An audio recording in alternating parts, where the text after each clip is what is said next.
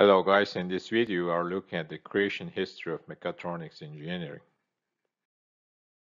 The completion of industrial system was increasing, and also, as you know, the completion of industrial system and all system are increasing now.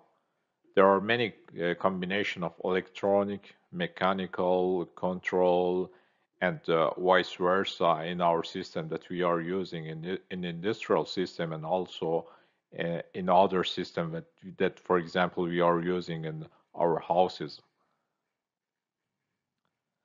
The creation of mechatronics name going back to 1971 that a Japanese engineer that Tetsuo Moro that he was working in Yaskawa Electric Corporation.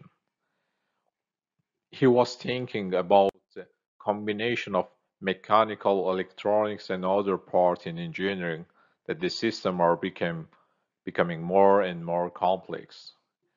And as he taught and more and more, and he created the name of mechatronics that by word is a combination of mechanic and electronics that that he take mecha from mechanic and tronics from electronics that create mechatronics.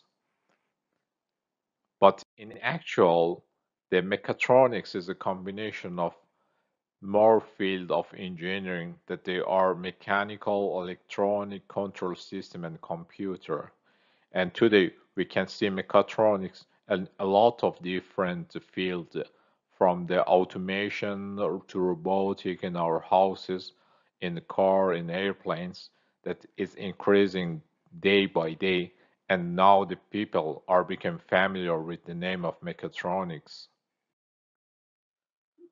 As I told, there are a lot of field that mechatronics is going to apply. For example, in automotive field, we're using mechatronic as a combination of electronic, mechanical, and control.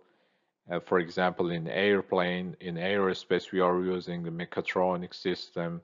In automation and robotic, we are using mechatronics.